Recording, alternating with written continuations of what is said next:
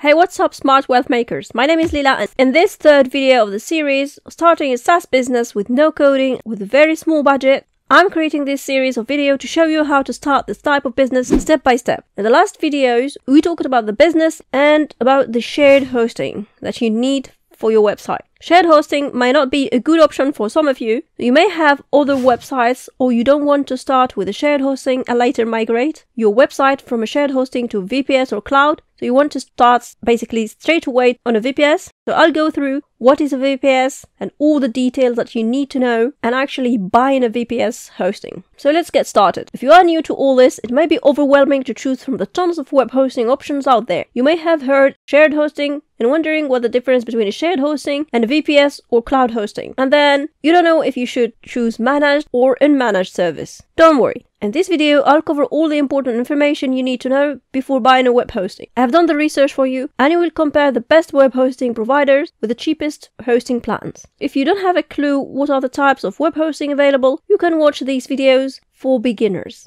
But to summarize, shared hosting is the most common and the cheapest type of hosting. In a shared hosting, you share the service and its resources with others, like the storage, the bandwidth, and so on and so forth. So if one website you share the resources with goes down, your website will be affected and most likely goes down too. That is, if the two websites are hosted on the same server. This makes you lose the traffic and potentially money. The next type that is a little bit more expensive but still affordable is VPS hosting. VPS stands for Virtual Private Server. You can tell from the name that is, in this type of hosting you can get your own virtual server with your own resources. The other type of hosting is cloud hosting. This is the newest technology for web hosting that is more expensive and you probably want to use it. There are also dedicated servers, but that's for medium to big companies and those who have websites with huge traffic. They're expensive. I'm not going to talk about cloud or dedicated web hosting as we're talking about starting a business with the minimum resources possible. So if you want to choose a VPS web hosting,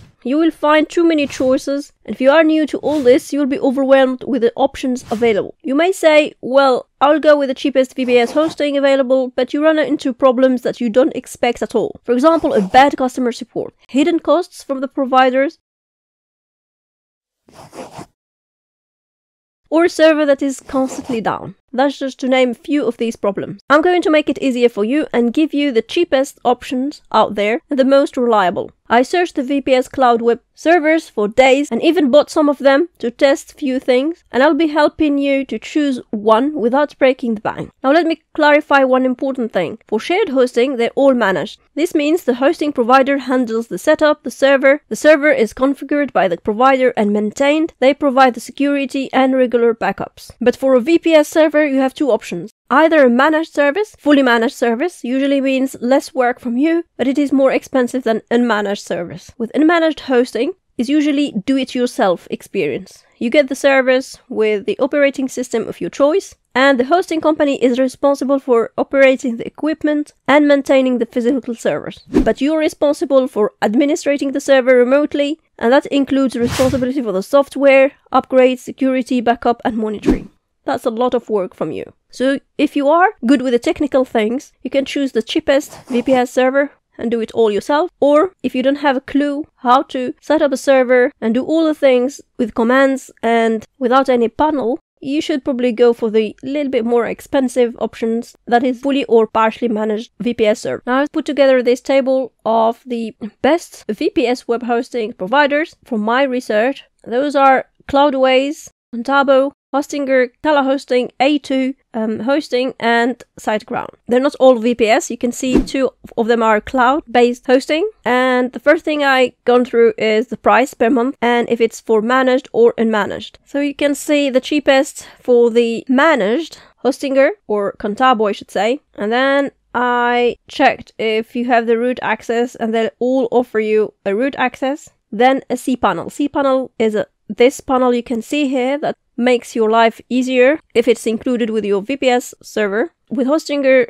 they have CyberPanel at reasonable price. They have other types of panels, including the cPanel, but it's more expensive. Scala Hosting have something similar to the cPanel, that is S-Panel. That's, I think, their own panel. A2, they have the cPanel, but that's $77 a month. That's too expensive. The Contabo web server is $8 a month only, but that's without any panel at all. You have to have some technical knowledge of the server to be able to manage it yourself. Same goes for Daddy, but they offer all panels at extra fees, as you can see here. Then we have Liquid Web. Yes, they offer cPanel or Plesk, but at higher prices. SiteGround, they have site tools, that's their own panel, but it's expensive at $72 a month. Then if you look at the CPU, we have few there that offer full CPU. Those are Hostinger, Contabo, and SiteGround. But you can see at what prices. The prices differ a lot between these. In terms of bandwidth, Contabo offer the most generous bandwidth at 32 terabytes, and the other ones are from 10 terabytes to 2. And in terms of RAM and storage, they all offer between 2 gigabytes and 8 gigabytes, and the storage, they're not very far from each other, apart from GoDaddy, Contabo, Kala Hosting, and Hostinger. And here you can see the ones that offer money back if you're not happy with the service, within 30 days usually. The support is great for all of them. They offer support by chat, ticket, can even call them. They all offer tutorials and instruction on how to set up your service and other technical issues if you have any. Then the rating. I checked the rating on Trustpilot. You should do too. The only one that have a bad rating that is unfair, in my opinion, that's Contabo.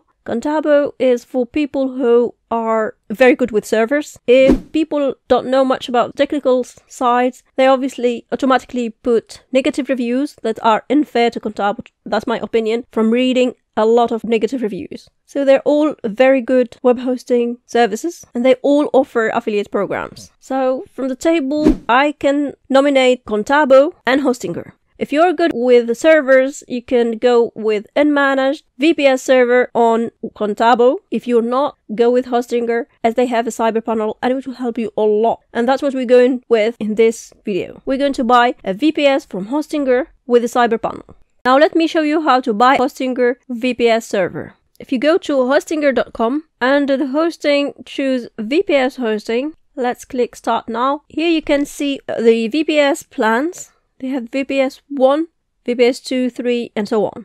I'm going to choose the VPS 1 server just to try their service, but the recommended one is the most popular one that you can see here at $499 a month. Let me select the VPS 1. It takes you to this screen. They allow you to test their service for 1 month at $899. If you're not happy with the service, you can always ask for your money back. You can see here 30 days money back guarantee. Otherwise, you can check the other options that are $399 for 1 year, $399 a 1 year, $369 for 2 years, or the cheapest at $349 for 4 years. I'm going to choose $399 for 1 year. For 1 month. The service can add your email address and then select the payment from credit card, PayPal, Google Pay, Alipay, or with CoinGate if you prefer paying with cryptocurrency. I'm not going to waste your time by filling this information. It's straightforward. Now when you do so, you'll get an email sent to your email box, and they ask you to verify your email address. They also send you an email that they received your payment with all the details of the server that you bought. And the last email I got with a link for the signing in, or you can just sign in from their website. Now when you sign up, you get to this dashboard, and they call it H-Panel of Hostinger.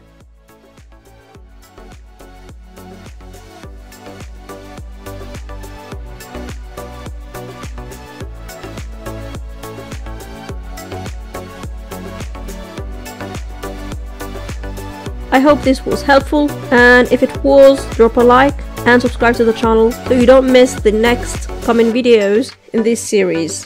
Thank you for watching. This is Smart Wealth Makers, and I'll see you later, guys.